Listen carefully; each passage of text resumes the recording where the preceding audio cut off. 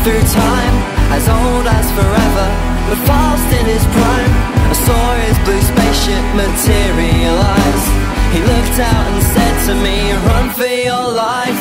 I don't know why I never thought to ask him for his name, but I really don't think he'd have told me the truth anyway.